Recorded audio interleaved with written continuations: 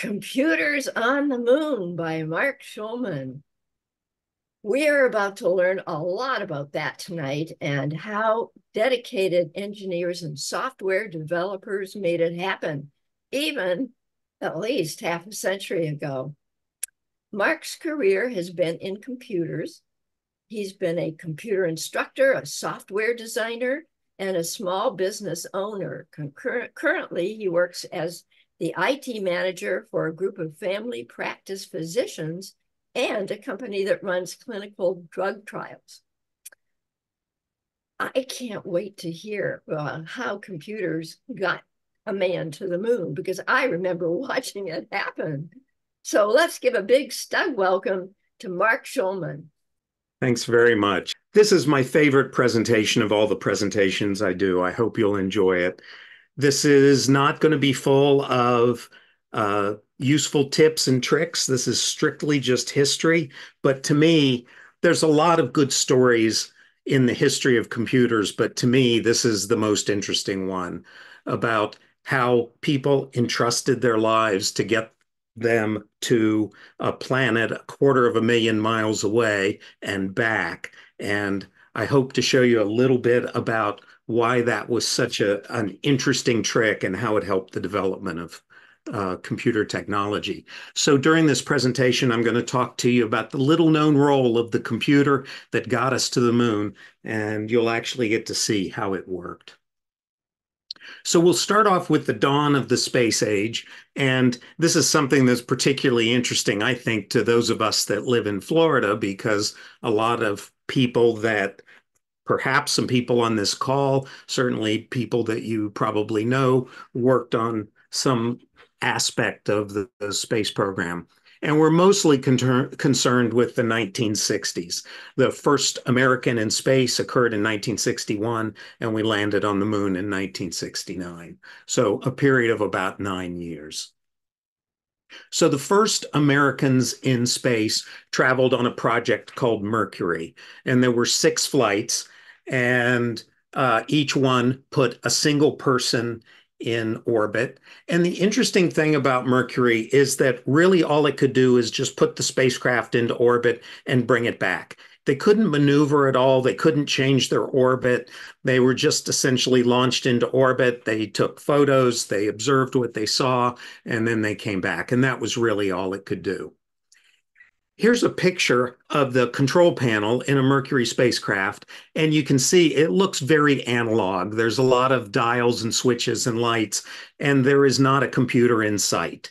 Mercury did not have a computer. Now, an interesting thing happened right after the first Mercury flight. And the thing that was interesting about this was the first flight was only 15 minutes. It was Alan Shepard. We shot him up into space. He didn't even go into orbit. He came right back. And right after that happened, our president, John Kennedy, did a really amazing thing. He committed the United States to landing on the moon before the end of the decade. And he said, I believe that this nation should commit itself to achieving the goal before this decade is out of landing a man on the moon and returning him safely to the Earth.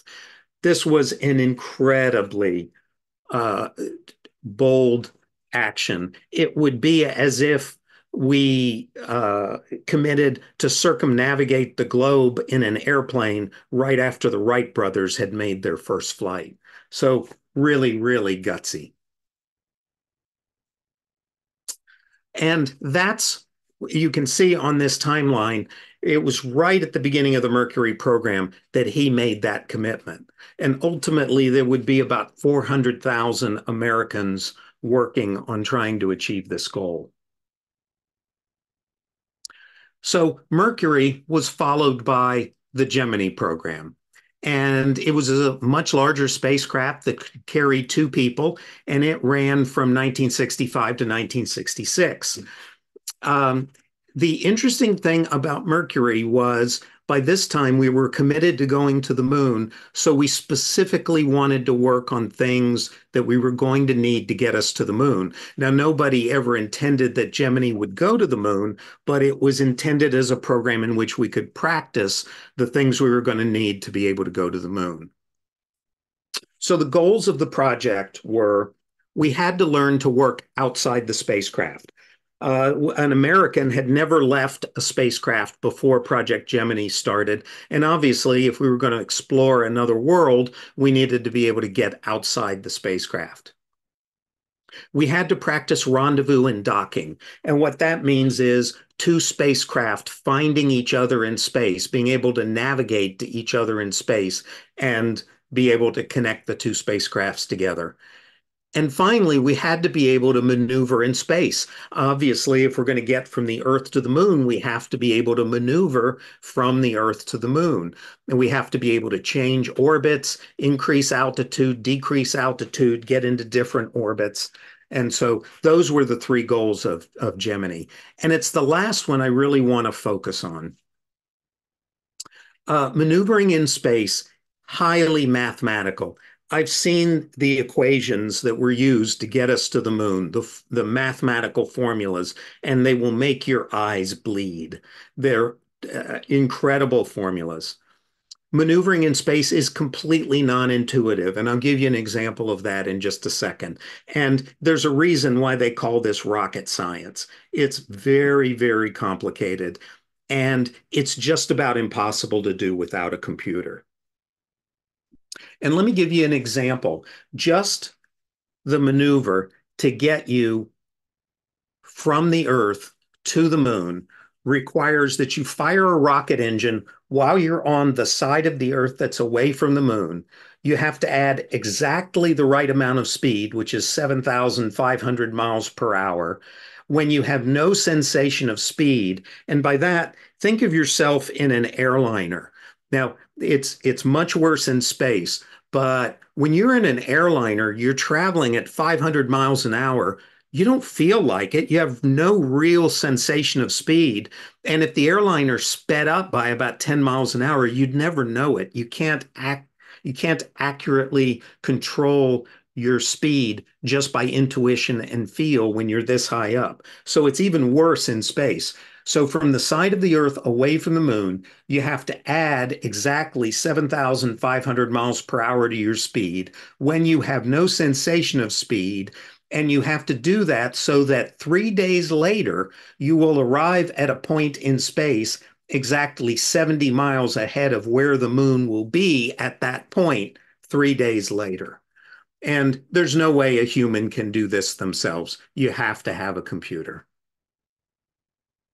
If we look at the control panel on the Gemini spacecraft, which looks like this, we do actually see some stuff that looks like it might be part of a computer. And in fact, the Gemini was the first spacecraft that actually had a digital computer on board. Now, it couldn't do much, but it could do some calculations. And here's what the main data entry panel looked like. And you can see by what we're used to today with computers, it was very primitive, but it was a genuine programmable digital computer. And then Gemini was followed by the Apollo program. And the goal of the Apollo program was to land people on the moon.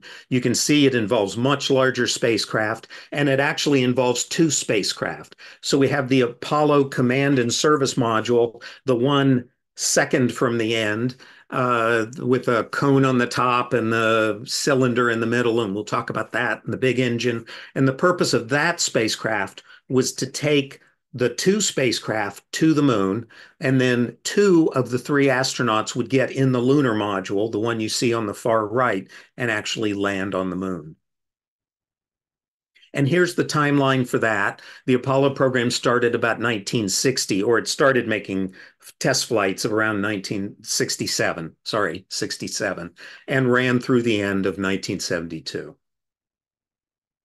And this will show you about when Apollo 11 occurred, which was the first landing on the moon in which people walked on the moon. And we got it right the first time. So we said we had to have a computer. What did that look like? So let's talk about designing and building a computer that could be used to get us to the moon. So early in the program, it became apparent that these were the things we needed a computer to do. We needed it to be able to execute trajectories to get us from the Earth to the moon. That is, it had to figure out how much additional speed do I need, where do I need to aim, and so on. It had to be able to continuously update its position and attitude in space. And when we talk about attitude, that's the word that the astronauts used, that the controllers used. They just mean which direction is the spacecraft pointing. And we have no problem on Earth telling which way we're pointing. We know up, down, left, right. It's easy for us to do. But when you're out in the middle of empty space, knowing which way you're pointing is really difficult. Had to be able to control the spacecraft's engines and thrusters, had to be able to display flight data for the crew, and it had to be able to receive remote updates from the ground. We'll talk more about that in just a second. So, with that background, what did computers look like in the 1960s when all of this was taking place? Well, a typical computer in the 1960s looked like this. And this is actually one of NASA's computing facilities called the Real-Time Computing Center. And this photo was shot in 1966. Computers typically took up whole rooms and required special air conditioning to keep all that computing equipment cool. How are we going to put anything like that on board a spacecraft? And lest you forget, the state of personal computers back in the 1960s looked like this. There was no such thing as a real personal computer. So, how are we going to solve this problem of getting a workable computer on board a spacecraft? The hero of our story is a guy named Charles Stark Doc Draper, and he was the head of the MIT Instrumentation Laboratory in Massachusetts. And he believed when he heard about the Apollo program that his team could build a digital computer for a moon mission that he could fit in a spacecraft. And the most serious problem that everybody was dealing with was weight. In a space flight, especially back then, weight was everything. The big thing they had to worry about was what did the spacecraft weigh? What did the people weigh? What did the cargo weigh? Because the rocket could only lift so much weight. And they just couldn't afford to dedicate a ton or 1,000 pounds to the computer. So the big goal was, how do we get a computer that doesn't weigh a ton? So he and his team made some crucial decisions.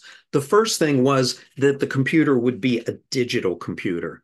Now, today we think of just about all computers as being digital computers. We don't even say the word digital anymore because when someone says computers, we just understand that they're digital computers. And many of you may not even know what I mean by that term.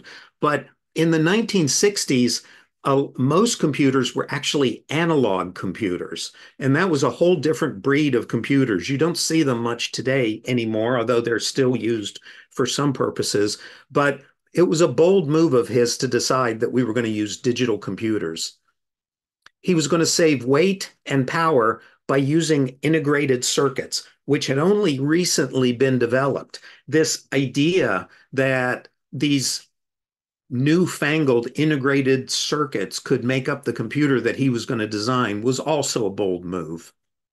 Now, back then, we think of when we build a computer, the entire CPU, the computing part of the computer, is all on a single chip. Such a thing didn't exist back then. The only thing that an integrated circuit could contain was a single logic circuit, or maybe a couple of logic circuits. So he was actually going to need thousands and thousands of these integrated circuits to build his computer, but that was still way better than the alternative of using individual, what we call discrete components, transistors, capacitors, resistors, and so on. So this still saved a lot of weight and a lot of power. And there were lots of different logic integrated circuits that he could have used, and probably anybody else would have used a mix. So there would have been all kinds of different integrated circuits in the computer. But he made an important decision early on, and that was that they were going to manage to design this computer using all identical integrated circuits. So there were about 4,000 of these integrated circuits in each computer, and they all consisted, all 4,000 of them were exactly identical. And what this enabled them to do was to find somebody who could build just this one part and build it really well and really reliably, and then just crank out thousands and thousands of them. So that's what they did. And work began on the computer in 1961. Now think about that. That was when we were putting the very first people in orbit. And we already realized by that time, Kennedy had committed us to go to the moon. And we already realized that we were going to need a computer if we were going to make that happen. So work on the computer actually began that far back. So here's a timeline, an updated timeline, and you can see where Kennedy committed us to go to the moon, and computer development on this computer started almost immediately. And then you can see where the first moon landing actually was. So what did they come up with? They came up with a computer called the Apollo Guidance Computer, or AGC. So it was developed by the MIT Instrumentation Lab. And when the design was done, it was actually manufactured by a company called Raytheon, very big in the defense industry. And the cost of the program was $26.6 million. Doesn't sound like a lot of money today for a government program, but that was a ton of money back then. And this is what the computer itself looked like. It was a 15-bit computer. It had 36K words of read-only memory, or what we today would call ROM, and 2K words of read-write memory, what they called erasable memory, what we would call today RAM. Now, a word was roughly 2 bytes. They didn't actually use bytes. So if you double those numbers, you're talking about a computer that had about 72K of ROM by our measurements today and about 4K of RAM. That's not very much. And they managed to get us to the moon and back in just that amount of memory. And it weighed about 70 pounds. Now, that's just the computer with the unit you see there. So each mission to the moon consisted of 2 spacecraft. We talked earlier about the Command and Service Module, which is where the crew rode to and from the moon, got into orbit around the moon, and then 2 of the 3 people got into the Lunar Module and actually landed on the moon. And there was an Apollo guidance computer in each spacecraft. So every launch, there was a a computer in the Command and Service Module and a computer in the Lunar Module. The hardware in both spacecraft was identical, but different software in each spacecraft, which reflected what each spacecraft had to do. So Command and Service Module had to get everything to and from orbit around the moon, and the Lunar Module had to actually be able to land. So different software. Now, you may have noticed that the computer looked like it was 2 pieces connected together. If we go back and look at it, you can kind of see it's in 2 pieces there.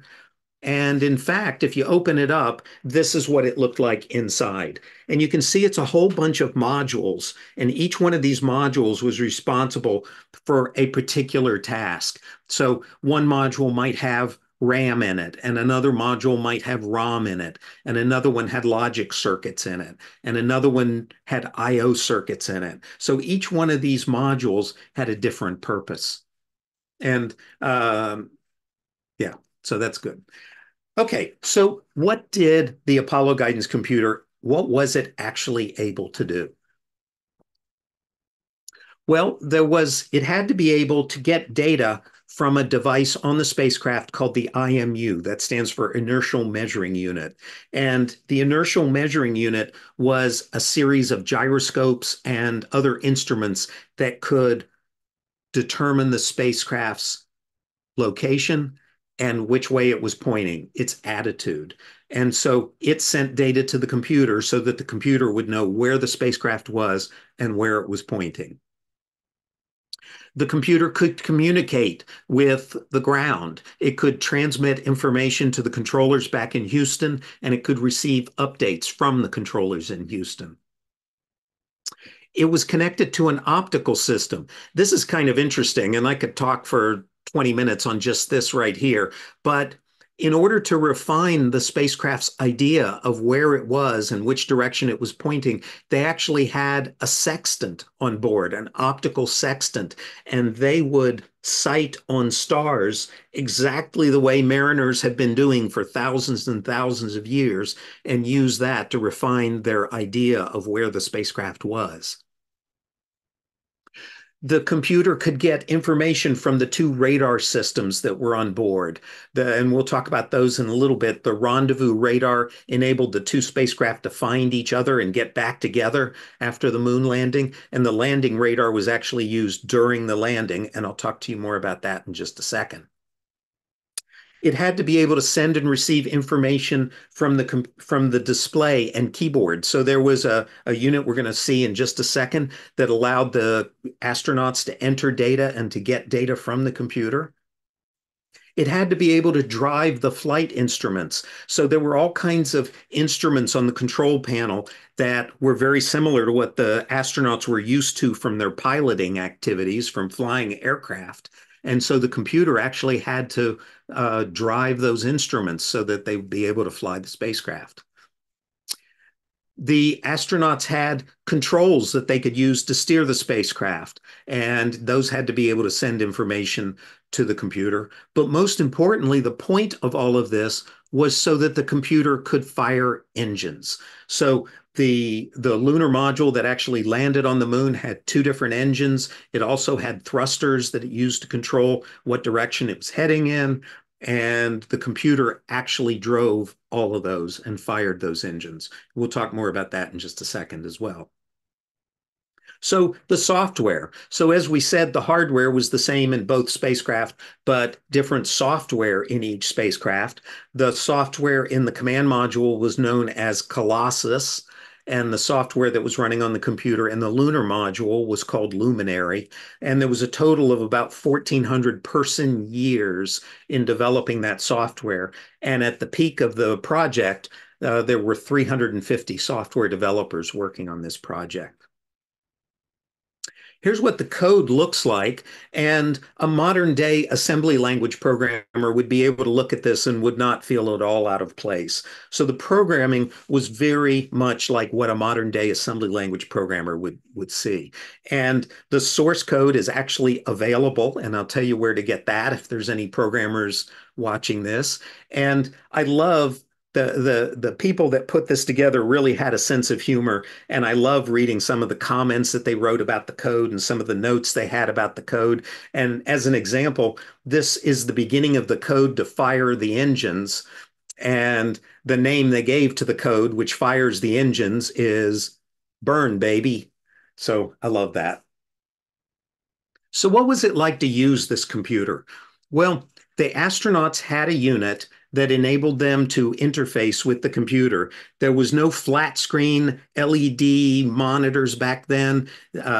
Keyboards were large and clunky. There was no such thing as a mouse back then. So how did they interact with the computer? They did it through a device called the DSKY. And DSKY is spelled D-S-K-Y, and it's short for display keyboard. And that's what it looks like right there.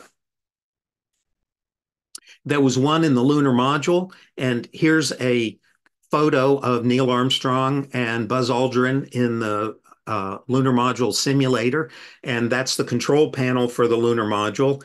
And right there, you can see the DSKY that they would use to enter data and read out data from the computer in the lunar module. This is the control panel for the command module, and right front and center, you can see the DSKY that they use to interface with the computer in the command module.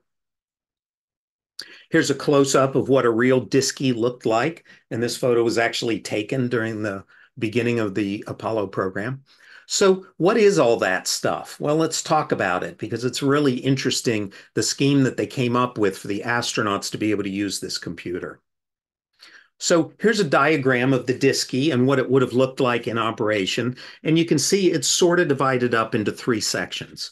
So in the upper left, we have a bunch of indicator lights. And we're not going to talk about these a lot. Mostly what they did was just indicate status of different equipment. And I'll just explain what a couple of the lights were. So in the first column, third from the bottom, you can see a light that says OPRERR, and that stands for operator error.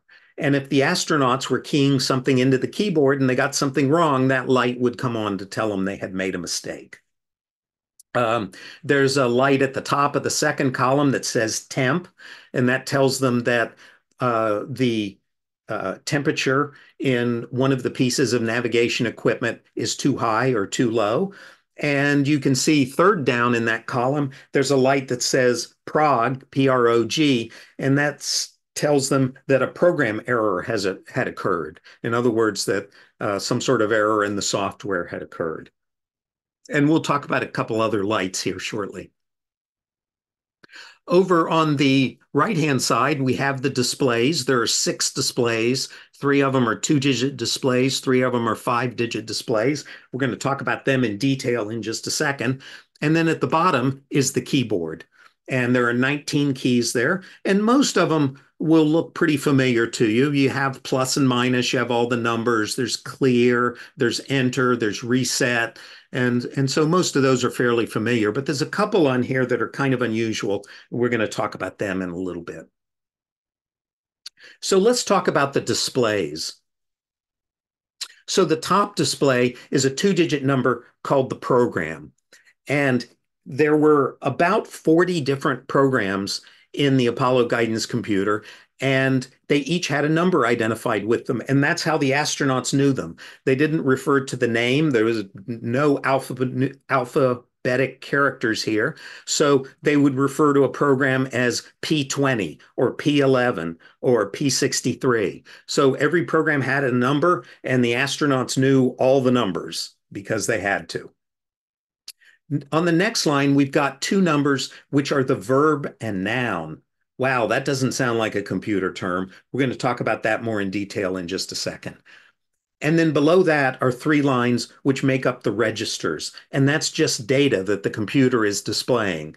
And what that data is depends on what the computer's doing at a particular time. And we'll look at some of that in just a second.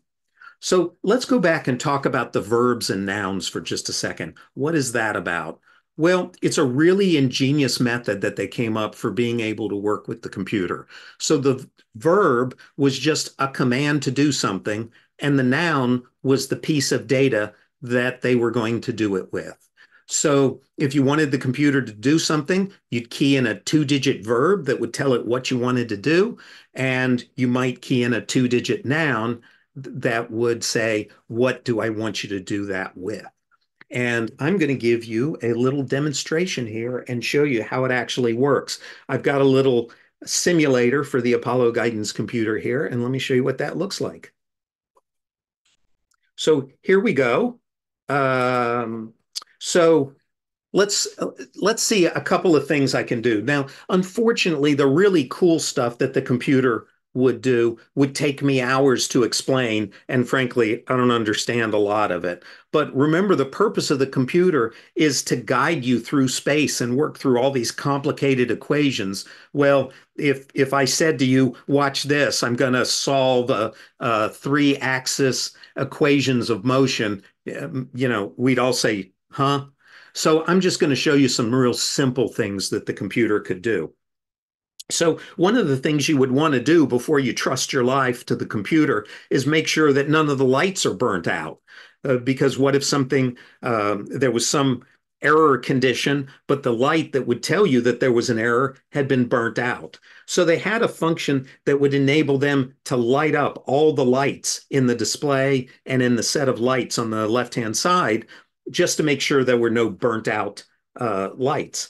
So the way you did that was you push the verb button, and then the verb we want to use is 35. And then I would press enter, and boom, it lights up all the lights and flashes a few of them. And that's just a way to make sure that all the lights were working. Okay, let's say I want to display a piece of data. Well, a real simple piece of data that everybody can understand is the current time. So what if I want to display the time? I would key in verb and then 06. 06, that verb means I want you to display a piece of data. Well, what piece of data do I want you to display? Noun 36, which is the current time, and then I would hit enter, and it shows me the current time. So what this tells me is I am 19 hours, 36 minutes, and 25 seconds into the flight. Well, sometimes I might not want to know just what time it is at a particular instant. I might want a clock that's constantly displaying the time to me. Well, the way I could do that was verb 16, and again, noun 36. And verb 16 is monitor. And what it says is every second, I want you to show me this value. And noun 36 is the current time. So now if I hit enter, I get a changing display. So it's 19 hours, 37 minutes, and 14 seconds, 15, 16, and so on into the mission. All right, let me clear that display. Easier said than done.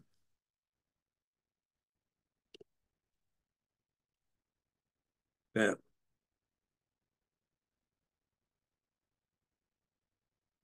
Here we go. Okay. And one more. Um, the computer had a sleep mode. How do I do that? Uh, uh, so if I want to put the computer in sleep mode, what I want to do is run program 6. And the way I do that is verb and 37. 37 means I want to run a program. And then which program do I want to run? I want to run program 6. Program 6 is the program that puts the computer to sleep.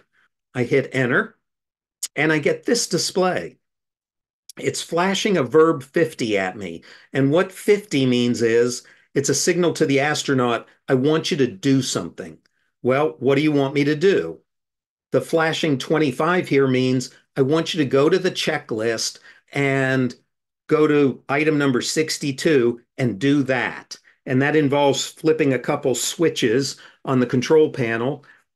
And then I click the proceed button to say, okay, I'm ready to power down. And this is what happens. The computer goes into what they called standby, but it's just sleep mode. And when I want to wake the computer up, I just push the pro button again and it starts up. So there's some real simple operations, but it gives you some idea of what it was like to use this computer.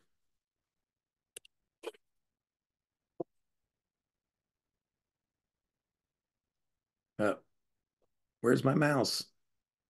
Okay, there we go. Oh, so I want to show you. So you remember when I did that demo just now, the first thing I did was a lamp test. I wanted to show you a video of the real thing. So this is a TV transmission from Apollo 11. That's Mike Collins. And you can see on the right-hand side, you can see the disky there. And you can see the keyboard and the displays and the lights that we've seen. And he's going to do a demonstration of just exactly what we just did. Now, it's really hard to understand the audio. Don't worry about it. But I just want you to see he's going to do exactly what I just did. He's going to do verb 35, hit enter, and all the lights are going to light up.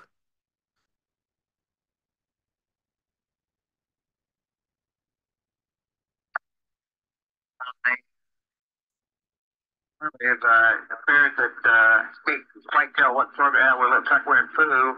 We see you punching in a verb 35, I think it is. Tell me, or tell me GNC and everybody hold on their hands. I'll push the enter button. Right. And we see a real display now.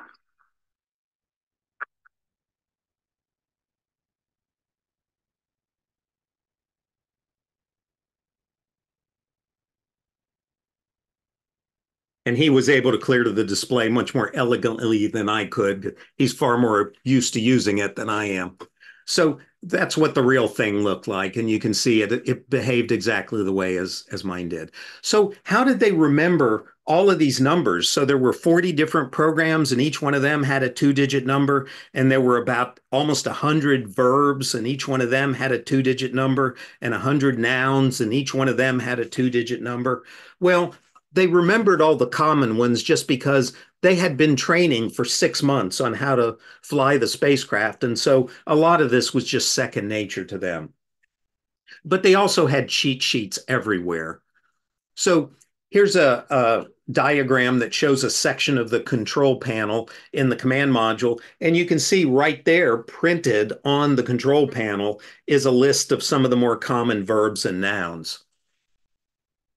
Here's a photo that was taken in the Lunar Module, and you can see they have this little utility tray that folds out from the computer that they could put stuff on, and printed on the tray is the complete list of all the nouns and verbs and programs. So it was right there for them to refer to as well. And the guide that they used to flying the mission was called the flight plan. And anytime they were going to use the computer, the flight plan would have in it the programs and verbs that they were likely to need while they were doing this part of the mission. So they had lots and lots of cheat sheets that they could use along the way. So what did the astronauts think of this? So this guy is David Scott, one of the astronauts. He flew on Gemini 8, Apollo 9, and he landed on the moon on Apollo 15. And what makes him particularly interesting is there was an astronaut assigned to each facet of the spacecraft and the mission. So they would have, one of the astronauts would go work with the people that manufactured the first stage of the rocket, and somebody else would go work with the manufacturer that manufactured the lunar module, and so on. Dave Scott was the guy that was assigned to work with MIT on the development of the computer. So he was actually involved in the development of the computer. And here's what he had to say about this verb noun system that I just showed you. But how do you take a pilot and put him in a spaceship and have him talk to a computer? That's not easy in real time. And I think somebody, and I don't even remember who came up with a verb noun concept, because it was very simple for us to operate with a series of 2-digit numbers representing verbs and another series of 2-digit numbers representing nouns. And it's so straightforward and simple that even pilots could learn how to use it. So the astronauts actually thought this was a great system compared to other systems that they might have used to talk to a spacecraft computer. They really liked this one.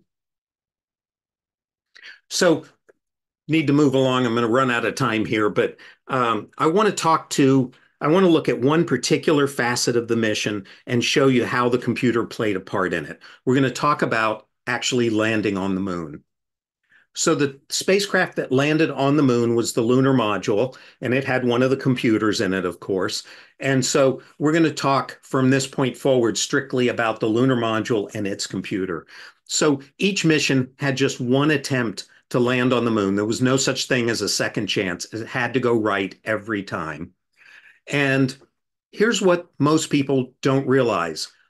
Almost all of the flying was done by the computer itself. The astronauts actually did very little of the control of the lunar module during a landing.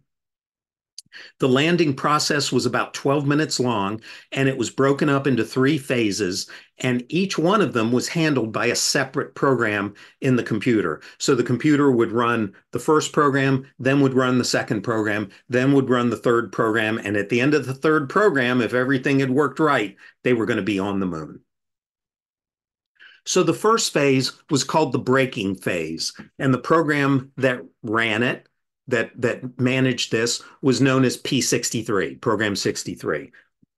So Program 63 started a few minutes before they needed to start the process of descending to the moon. So 7 or 8 minutes before they expected to actually start the descent, they would start Program 63. And Program 63 would look at where it was, and it knew where it was supposed to land, and it would do all the calculations and figure out when it needed to fire the engine. At this point, the crew is about 50,000 feet off the surface of the moon.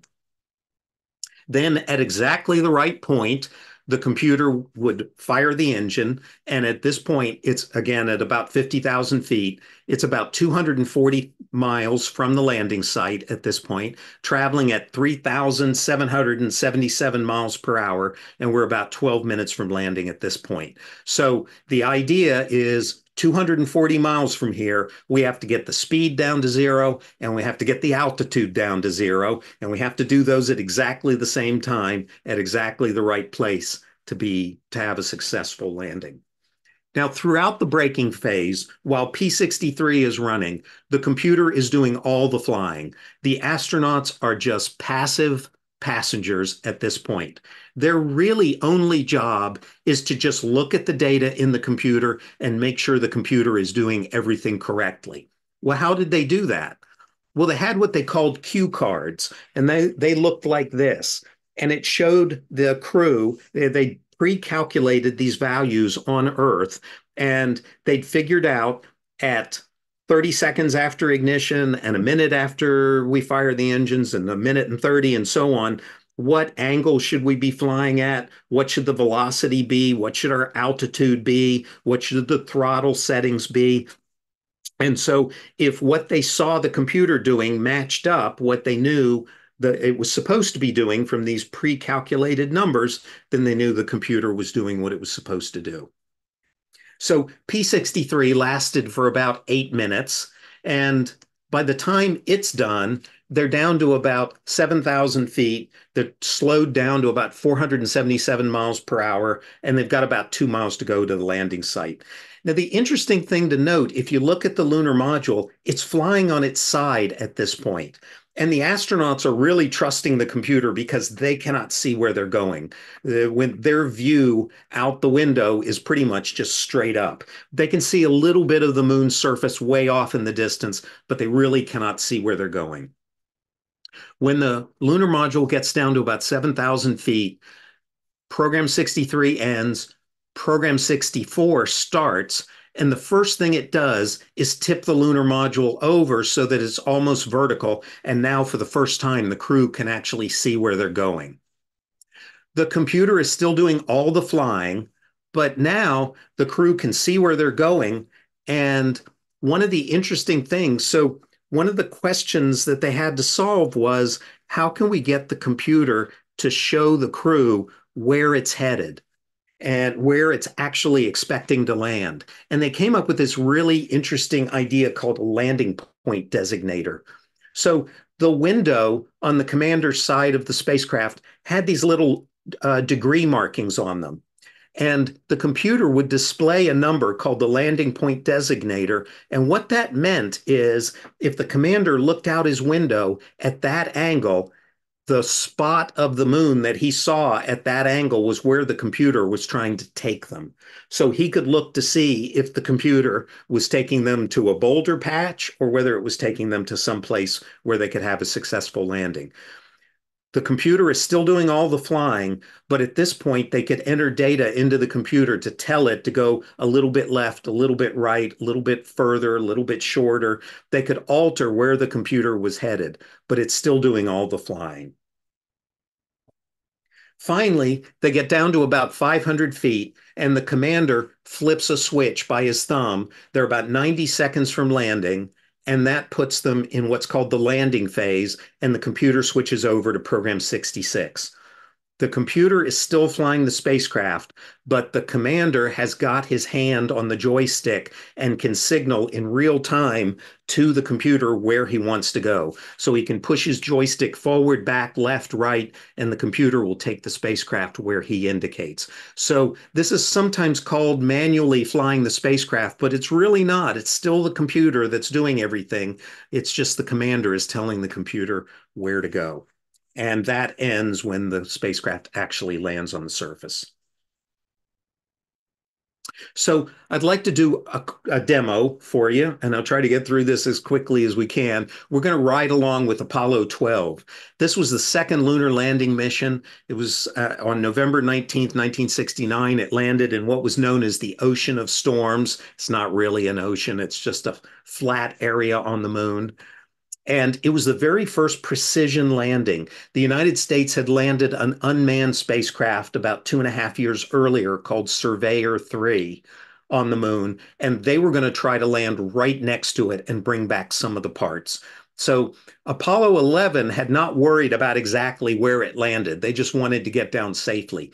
These guys needed to land within walking distance of Surveyor 3. So here are the people we're interested in. The commander of the flight is Pete Gordon. The guy who was known as the Lunar Module pilot, he wasn't really though, and I'll explain that in just a second, was Al Bean. And of course, the third important person along is the Apollo guidance computer right there. So I'm going to, and the reason I say Al Bean wasn't really the lunar module pilot. From that, you'd expect that he was the one flying the spacecraft. He wasn't. The commander always did that. Al Bean's job was to call numbers out to Pete Conrad right before landing. So he would call out altitude and speed and fuel and that sort of thing to help guide Pete Conrad so that he could just concentrate on looking outside the spacecraft, using his joystick to tell the computer where to go as Al Bean called out numbers. So here's something I've never seen done before. I want to show you what it actually looked like to do a landing on the moon using this computer. So we're going to go back to our mock-up of the computer here. And I'm going to click verb 37, which says I want to run a program. And the program I want to run was 63. Remember, that was the first one of the programs to land on the moon. And I hit enter.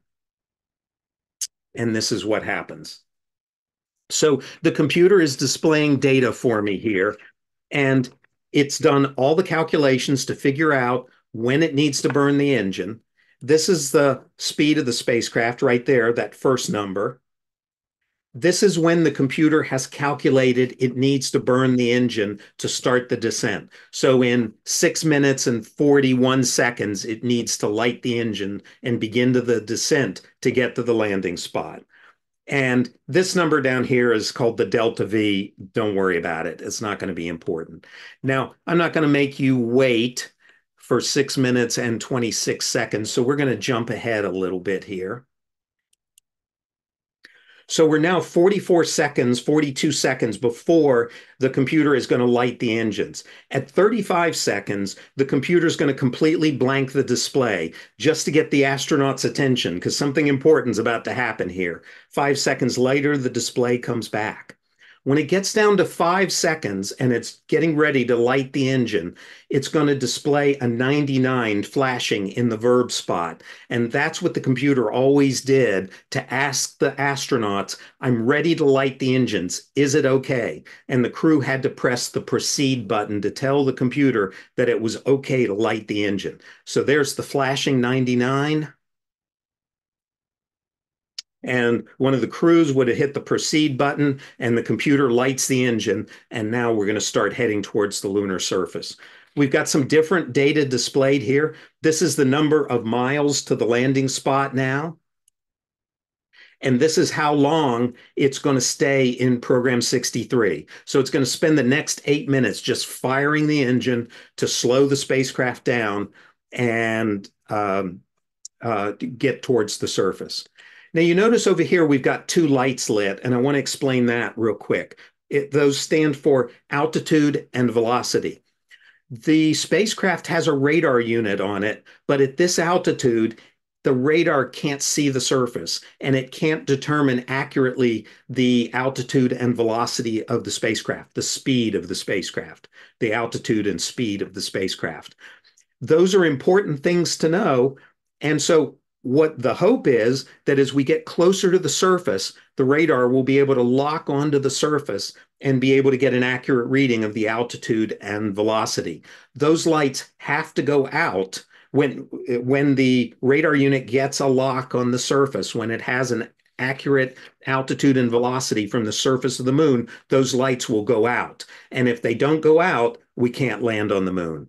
So let's see what that looked like. So we jumped ahead a little bit, about 2.5 minutes, and what the crew would have seen, they would have been watching this like a hawk, and they would have seen,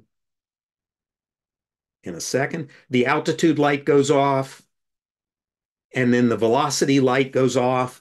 And now we've got a third number being displayed. That's our altitude above the moon. So we're at 38,040 feet off the surface of the moon. So now we've got the accurate data that we need to actually land on the moon.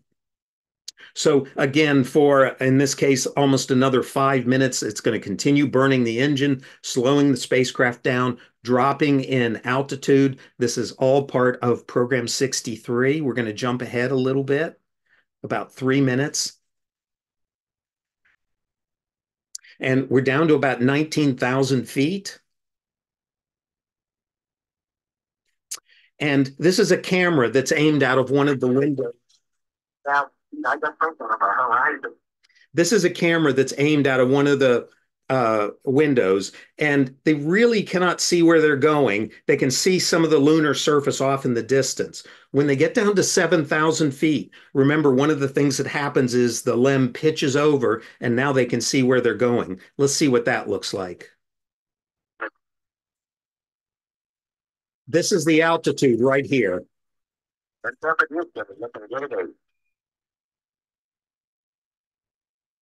After 12,000 feet, going to our tape meter, Houston. Roger.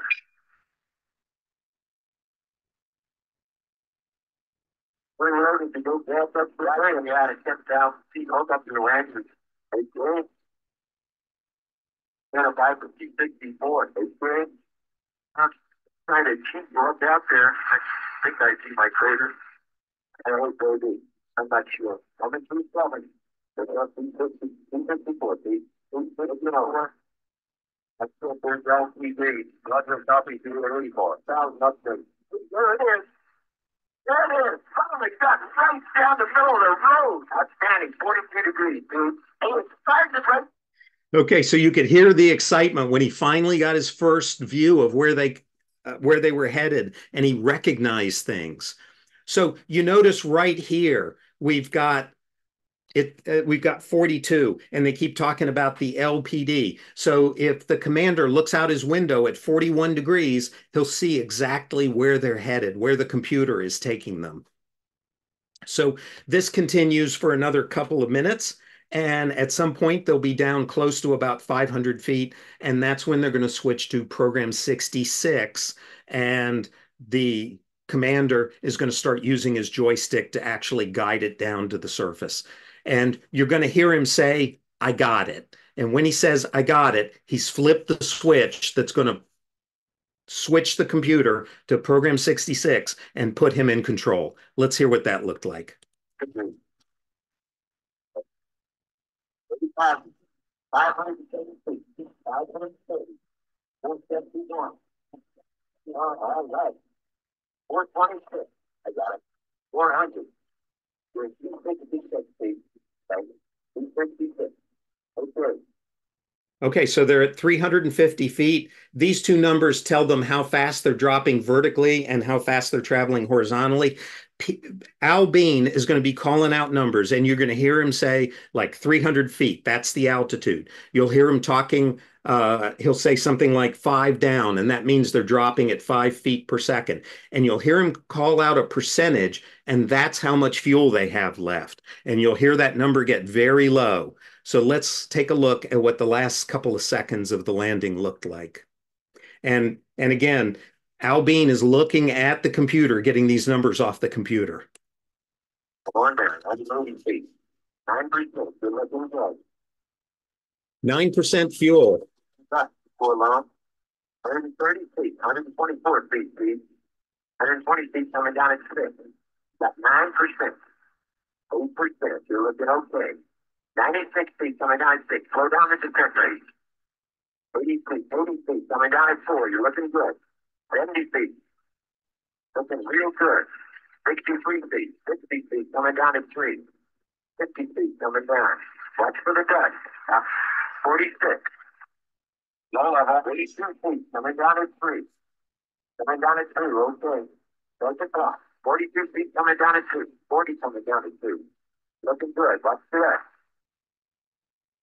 51. 32. 30 feet. Coming down at 2 feet. You got plenty of gas. Plenty of gas, dude. Hang in there. 15 feet. Coming down at 2. He's got it made. Come on in there. 24 feet. Contact light. Roger. Copy contact. Roger. Pro. Yeah, pro. Okay. It's on off. Okay. Exactly. Bounce. You got your command override off. Yeah. Okay. Okay. Nice and low. Main set off valve. Okay. Front speed closed. You get full brake for today. The brake control is landing speed. Outstanding, man. After our beautiful. And I love how excited he gets there. And so quite an e-ticket ride. And you can see the computer has switched to program 68, and program 68 is what it does when they're on the moon. So they've had a successful landing. And the result of the landing was this. They actually did land within walking distance of the Surveyor 3 spacecraft, and they took some parts off of it, brought them back to Earth, and some of them are in the Smithsonian now. Okay, I know I'm running a little bit late. Let me just talk about a couple of things that came out of the program, and then we'll see if we got any questions. So many pioneering things came out of this project. The logic was built entirely with integrated circuits. I don't know that any computer had ever done that before.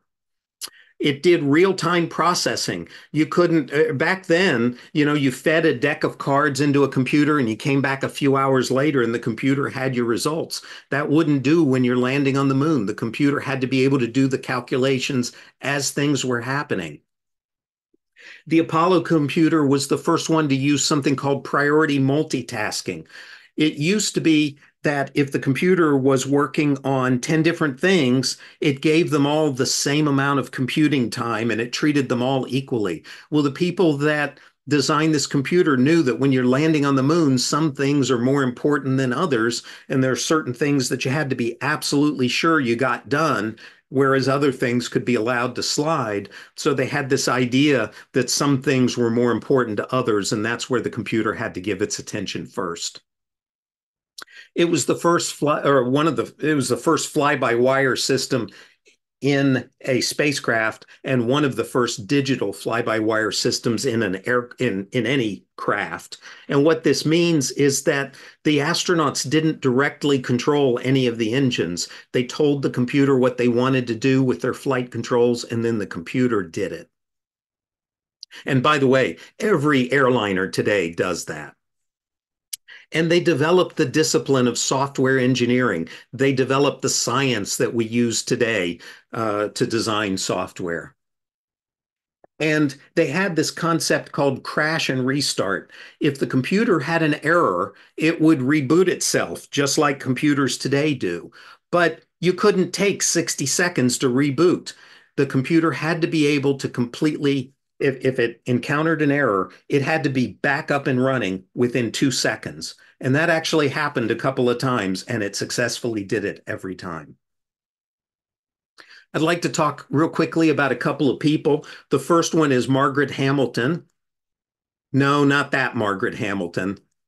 That Margaret Hamilton. She was the director of software engineering at MIT, at MIT's instrumentation lab, which is where the computer was designed. And she was an amazing figure, one of the first computer scientists. She published over 130 papers in her career, and she and her team invented the discipline of software engineering. Here she is with some of the printouts from the Apollo guidance computer. And 47 years after the first moon landing, she received the Presidential Medal of Freedom because of her work on the Apollo program. We talked earlier about this guy who had the vision for the Apollo guidance computer, Dr. Charles Draper. And today, the computer, what used to be the instrumentation lab, is now called the Charles Stark Draper Laboratory at MIT. Some references to the Apollo guidance computer. There was a great movie in 1995 called Apollo 13. And of course, there was an Apollo guidance computer on the spacecraft. And the thing I loved about that movie is one of my favorite movies of all time. They got everything about the computer exactly right. Every time it showed a number, it was the correct number. There was another movie in 2017 called Valerian and the City of a Thousand Planets. It was a campy piece of sci-fi that didn't do very well in the reviews. I thought it was really great, but opinions vary. There's a scene at the end of the movie where our heroes are in a derelict spacecraft floating out in space. And here's a screenshot from that movie. And the thing I love so much about it is on the control panel, there is an Apollo guidance computer right there. I don't know why they did that, but there we go. You can buy reproductions of the DISCI, the display and keyboard for the Apollo guidance computer. There are a lot of people just like me that are just fascinated by this computer, and several people have built reproductions of it. And I've even tried to do reproductions by 3D printing some of the parts. And here's a couple of the parts I've 3D printed, and I still got a ways to go. There's exactly one working Apollo guidance computer today. It was restored by a YouTuber named Curious Mark. He and his engineering team got this computer working again. And there's a link down there where you can go find out how they did it and all the things they had to do to get this computer working again. And I'll make these slides available so you don't have to write this down. If you're interested in reading more, there's a book called The Apollo Guidance Computer by Frank O'Brien. Great book. I've read it. There's another book called Digital Apollo by David Mindell, also about the Apollo Guidance Computer. At this address here, the site is called Virtual AGC, and they actually have a simulator of the Apollo Guidance Computer. They have all the source code for it available, and they have every NASA document they could get their hands on about the Apollo Guidance Computer. And if you want to take a look at the actual program, you can get it at that link right there. So sorry we ran a little bit over, but that's what I've got. And I hope you found that at least maybe not quite as interesting as I do, but I hope that was interesting. And thanks. Mark, that was fascinating. I tell you what, I was with you all the way. I remember when that first computer or that first spaceship went to the moon, and it was so exciting. Yeah, I'm sure we have questions, so let's open it up for Mark. Anybody have a question? Please raise your hand. Margaret, do you have a question? Yeah, I do. Thank you. I'm just trying to raise my hand.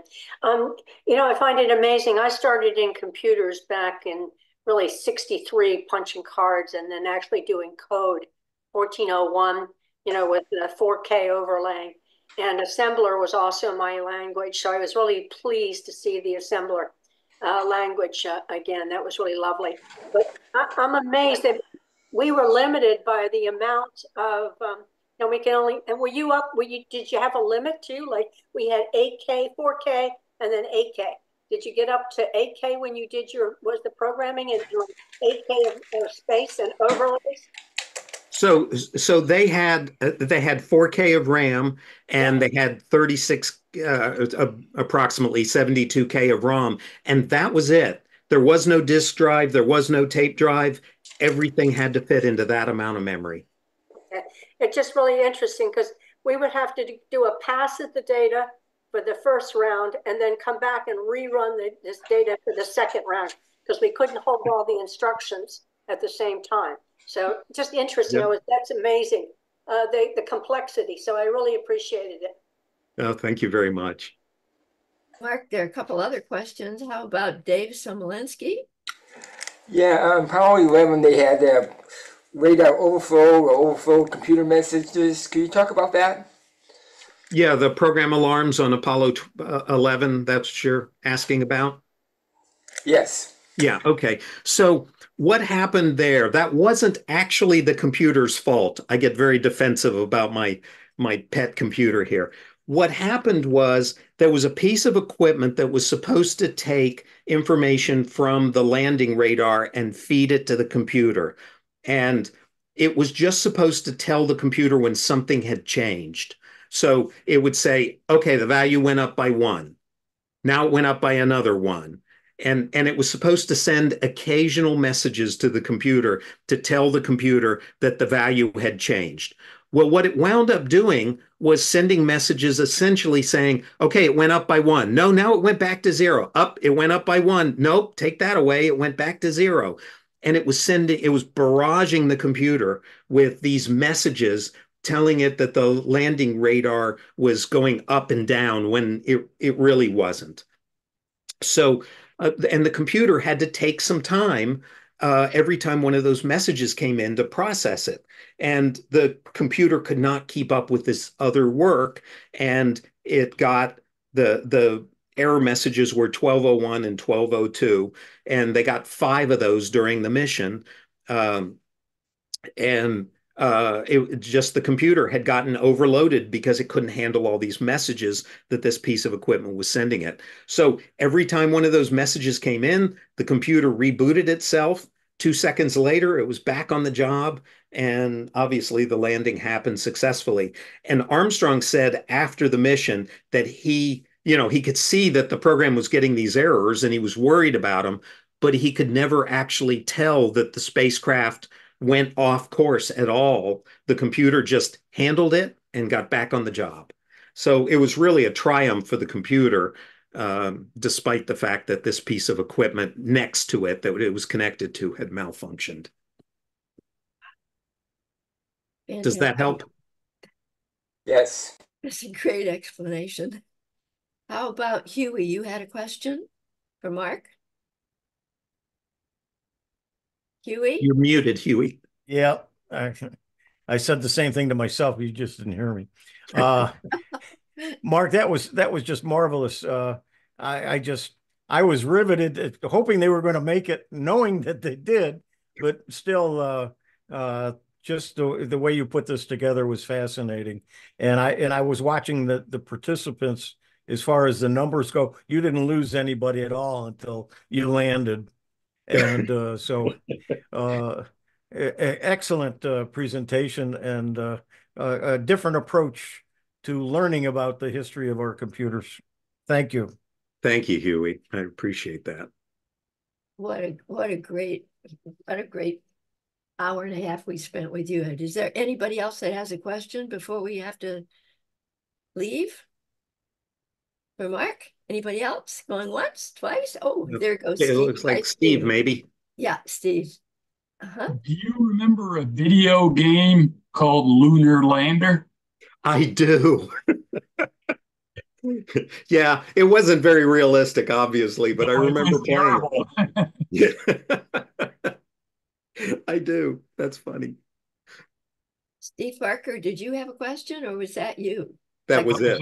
Oh, that was it. Okay. Thank you very much. Are there any more questions? Mark, we want to thank you again. What a fantastic presentation, and come back often, will you? I will be happy to. If anybody has any questions later, I'll send out the slides. I'll give them to Huey and Bill. And if you have questions later, my email address is in it. Feel free to email me. That would be great. Well, if you could, you would hear roaring applause. Okay. Well, thank you. All right. You're all muted, so you can't. At any rate, you are well applauded. All right. Well, thank you, everybody. Good night, and I'll see y'all soon. Great, Mark. And then for the rest of us, and to finish up the evening, you all have a very safe week. My board, I will see you Monday night, and have a blessed night. Good night, everybody.